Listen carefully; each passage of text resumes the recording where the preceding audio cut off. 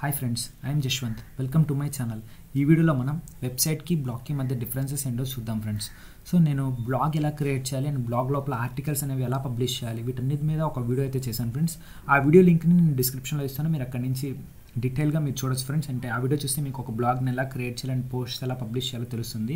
ఈ వీడియోలో మనం ఒక బ్లాగ్కి అండ్ వెబ్సైట్కి మధ్య డిఫరెన్సెస్ ఏంటో చూద్దాం ఫ్రెండ్స్. సో ఫస్ట్ అయితే మెయిన్ డిఫరెన్స్ అంటే ఏంటంటే బ్లాగ్ వచ్చేసరికి క్రోనాలజికల్ ఆర్డర్ అనేది ఫాలో అవుతుంది ఫ్రెండ్స్. సో క్రోనాలజికల్ ఆర్డర్ అంటే ఏంటి? సో ఇక్కడ మీరు చూడొచ్చు, ఇది techyover.xyz అంటే నా blog friends.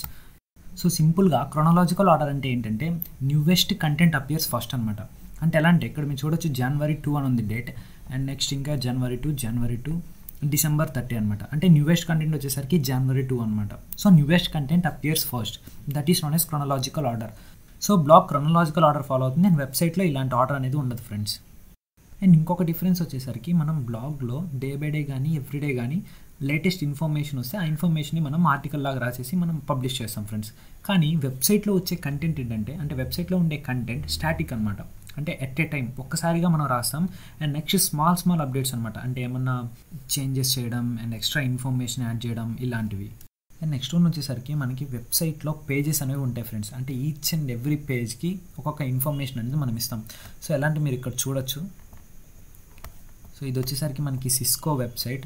So Cisco company website అనమాట. సో మెయిన్లీ వెబ్సైట్స్ అనేవి కంపెనీస్కి, యూనివర్సిటీకి, స్కూల్స్కి ఇలాంటి వాటికి యూస్ చేస్తారనమాట. ఎందుకంటే వాళ్ళకే కంటెంట్ అనేది వాళ్ళు ఎట్ ఏ టైం ఇస్తారు. అంటే స్టార్టింగ్లో వెబ్ డిజైన్ చేసేటప్పుడే కంటెంట్ ఒక్కసారిగా ఇచ్చేస్తారు. సో ఆ కంటెంట్ మ్యాక్సిమం చేంజ్ అవుతుంది అనమాట. సో అది కాన్స్టెంట్గా ఉంటుంది. సో ఏదైనా ఇన్ఫర్మేషన్, ఎక్స్ట్రా ఇన్ఫర్మేషన్ యాడ్ చేయడం, సో ఇలాంటి చేంజెస్ ఏమైనా స్మాల్ చేంజెస్ ఉంటే అవి అప్డేట్ చేస్తూ ఉంటారు. సో డైలీ అయితే అప్డేట్ చేయరు ఫ్రెండ్స్. సో ఇక్కడ మీరు చూడొచ్చు, సిస్కో వెబ్సైట్ ఉంది. సిస్కోలో మీరు ఇక్కడ చూడొచ్చు చాలా పేజెస్, అంటే ప్రొడక్ట్స్కి ఒక సపరేట్ పేజ్, సపోర్ట్కి ఒక సపరేట్ పేజ్, పార్ట్నర్స్ అని, మోర్ అని.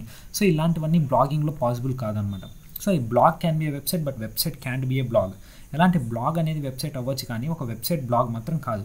ఎందుకంటే ఒక వెబ్సైట్లో మనకి పేజెస్ అనేవి ఉంటాయి ఫ్రెండ్స్. ఈ పేజెస్కి ఒక్కొక్క పేజ్కి ఒక్కొక్క ఇన్ఫర్మేషన్ అయితే మనకు ఉంటుంది. అంటే ఒక్కొక్క పేజ్కి సంబంధించి ఒక్కొక్క కంటెంట్ అయితే మనం ఇస్తాము. అండ్ ఇక్కడ మీరు చూడొచ్చు, కానీ మనకి ప్రతి ఒక్క వెబ్సైట్లో మ్యాక్సిమం ఒక బ్లాగ్ అని ఒక సెషన్ అయితే క్రియేట్ చేసుకొని ఉంటారు. ఆ బ్లాగ్ సెషన్లో వాళ్ళ కంపెనీ ర్యాంకింగ్ అవడానికి కానీ అండ్ వాళ్ళ కంపెనీలో జరిగే ఇన్ఫర్మేషన్ కానీ ఆ సెక్షన్లో వీళ్ళు అప్డేట్ చేస్తూ ఉంటారు friends. Mostly blogs money earning కోసం స్టార్ట్ చేస్తారు ఫ్రెండ్స్. మనీ ఎర్నింగ్ అంటే ఎలా అంటే, ఒక బ్లాగ్ లోపల మనం మనీ ఎర్న్ చేయాలంటే మనకి యాడ్స్ అనేవి ప్లే కావాలి ఫ్రెండ్స్. అంటే గూగుల్ యాడ్సెన్స్ నుంచి మనం మనీ అనేవి ఏం చేయొచ్చు. సో గూగుల్ యాడ్సెన్స్ మనకి అప్రూవ్ అవ్వాలంటే మనకి వాళ్ళు కొన్ని టర్మ్స్ అండ్ కండిషన్స్ అయితే వాళ్ళు ఇస్తారు. సో ఆ టర్మ్స్ అండ్ కండిషన్స్ మనం ఫాలో అయ్యి మన బ్లాగ్ వాళ్ళకి తగ్గట్టుగా ఉంటే మనకి వాళ్ళు అప్రూవల్ ఇస్తారు ఫ్రెండ్స్. సో దాని ద్వారా మనం అయితే మనీ ఎర్న్ చేయొచ్చు. సో ఆ గూగుల్ యాడ్సెన్స్ ఎలా అప్రూవ్ చేయాలి ఒక బ్లాగ్కి, అండ్ గూగుల్ యాడ్సెన్స్ అంటే ఏంటి అని దాని గురించి ఒక సపరేట్ వీడియో అయితే చేస్తాను. మీరు దాని నుంచి మీరు ఈజీగా గూగుల్ యాడ్సెన్స్ గురించి అర్థం చేసుకోవచ్చు ఫ్రెండ్స్. కోడింగ్ ఏమీ లేకుండా మనం వెబ్సైట్స్ అయితే చేయొచ్చు ఫ్రెండ్స్. వీటికి మనకి చాలా ప్లాట్ఫామ్స్ అనేవి ఉన్నాయి. వర్డ్ప్రెస్, విక్స్, వీబ్లీ, షాపిఫై అని.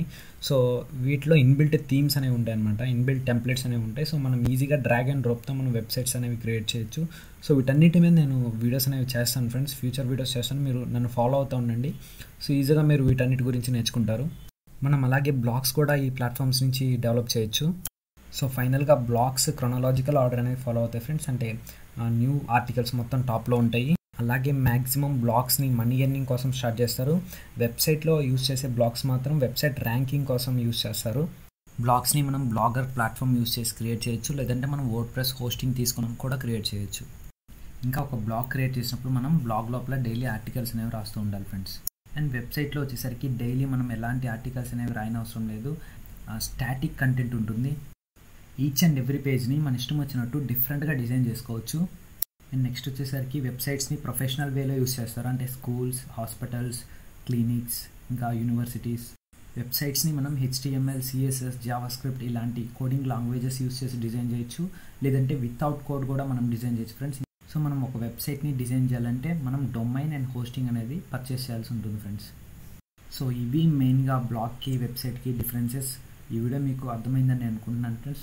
ఒకవేళ ఈ వీడియో మీకు నచ్చితే లైక్ ప్రెస్ చేయండి, అలాగే మీ ఫ్రెండ్స్కి షేర్ చేయండి. అండ్ ఎంతవరకు మీరు నా ఛానల్ని సబ్స్క్రైబ్ చేసుకున్న వారైతే వెంటనే వీడియో కింద ఉన్న సబ్స్క్రైబ్ బటన్ని ప్రెస్ చేసి అలాగే పక్కన ఉన్న బెల్ ఐకాన్ని యాక్టివేట్ చేసుకోవడం ద్వారా మీరు నా వీడియోస్ని ఈజీగా మీ ఫోన్లో చూడొచ్చు friends. Thank you. See you in next video. By by.